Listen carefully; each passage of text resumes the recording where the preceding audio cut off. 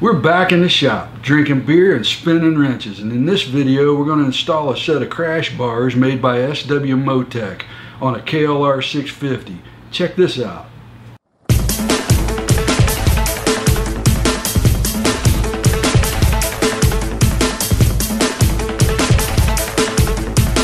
So the first thing I'm going to do is drop off the stock skid plate, and this is really easy. There's two 8mm bolts up front, and then there's two 8mm bolts underneath, and this stock plastic skid plate should drop right off.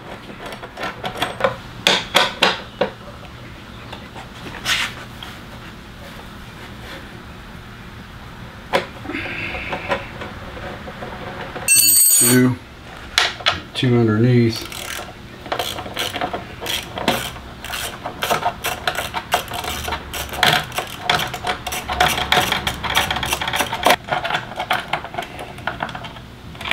And there it is. This is the crash bar as it goes on the bike. On one end there's two holes, and I've already got the parts installed, but basically there's two rubber grommets that go into the hole. If you have trouble with it, you can put a little soap and water on them to get them through, but I didn't have to. I was able to weasel those right in place. At the other end here, there's a U-shaped bracket,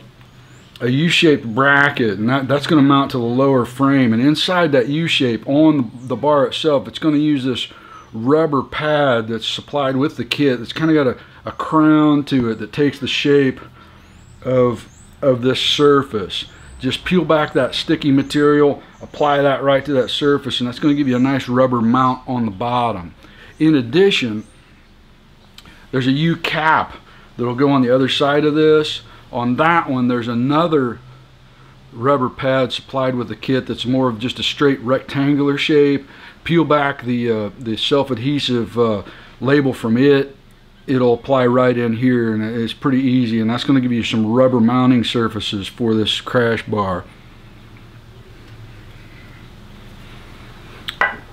Now the last thing, and you can see them here, is there are these two silver steel bushings that have been supplied with the kit. They slide into the bushings on the front from the inside, from the frame side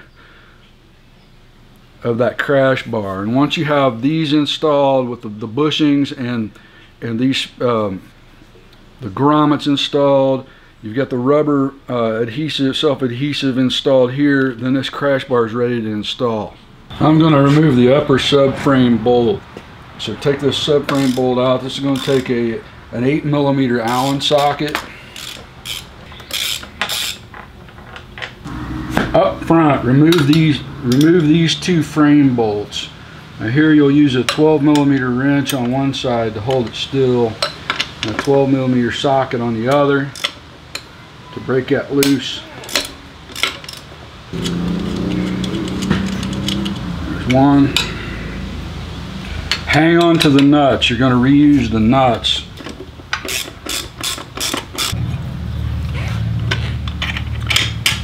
That bolt slid right out, and there it is. I'm going to start the install by attaching the bar to the upper frame bolt, the subframe bolt. And in the kit, you're going to get some longer bolts and some shorter bolts, and it's the shorter bolts that are going to go here. In addition, there's a solid steel spacer, and there's a couple different sizes of washers in the kit, and you're going to use the smaller of the washers to do this. Apply a medium strength thread locker to the bolts. In fact, all the bolts on this kit, everything needs to have a medium strength thread locker on it. It's very important. Make sure these things don't back out.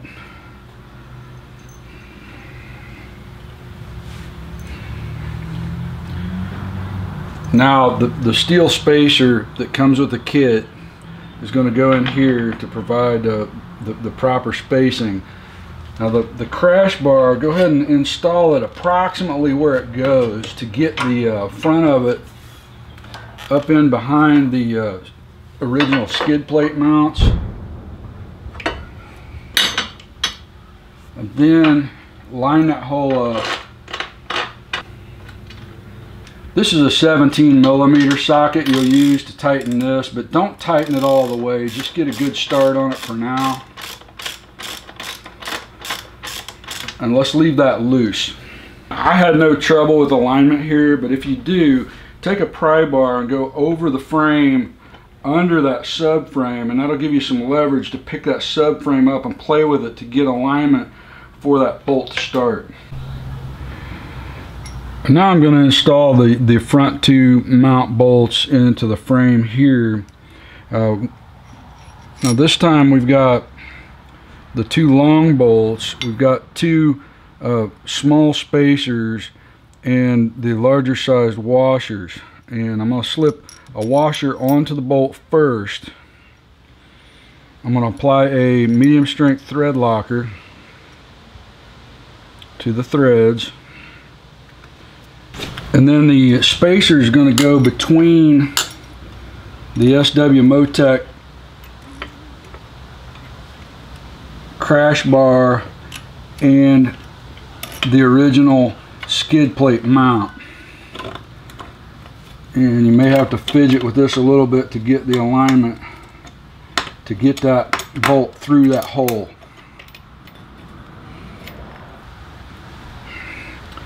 Now before we go too far, I'm going to go ahead and install the second one.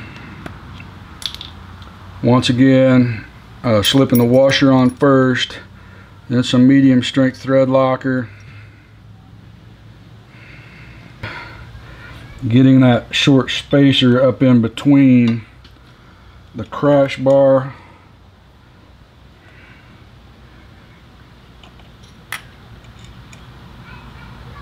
and the original skid plate mount. And there it is. There's that one. So there they are.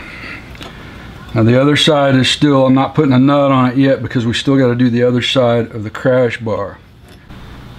Now the only thing we've got left to install on this side is this the U-cap that goes on the back side of the lower frame mount.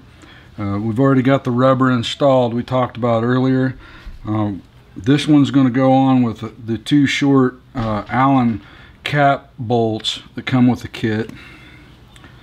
Once again, as always, we're going to apply a medium strength thread locker to those threads on both bolts.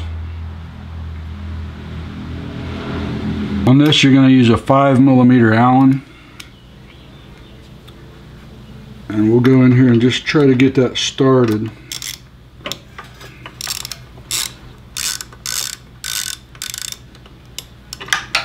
At this point, go ahead and tighten these to 6 foot-pounds or 71 inch-pounds.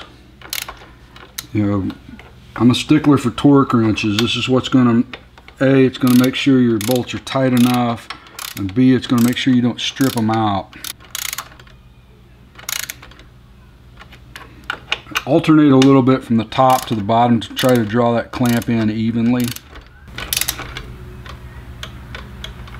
There we go.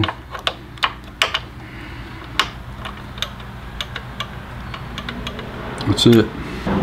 I'll go ahead and tighten the subframe bolt up to 34 foot-pounds. Right there. Yep. The other side of the engine guard mounts exactly the same way, but this time I'm going to go ahead and install the two short spacers on these two front engine bolts. That way when I'm setting it up there, I can go ahead and just rest it on these bolts to help with my overall alignment. Okay, now with this side, the other side of the crash guards on, I'm going to go ahead and install the final two nuts, which are going to be on the front engine mount. Two flat washers, one on each of those bolts. And I'll go ahead and thread the original factory nuts back on those bolts. Now this time the SW Motech supplied front frame bolt is going to use a 13mm wrench to hold it still instead of the 12 we used to take it off. And then we'll use a 12mm socket on our torque wrench to set the torque on these bolts to 17 foot-pounds.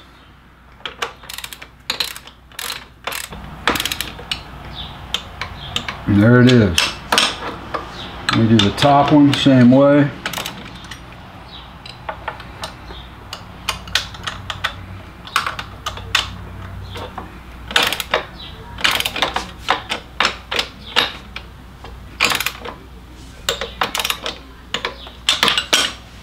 And those crash bars are installed and feel solid as a rock.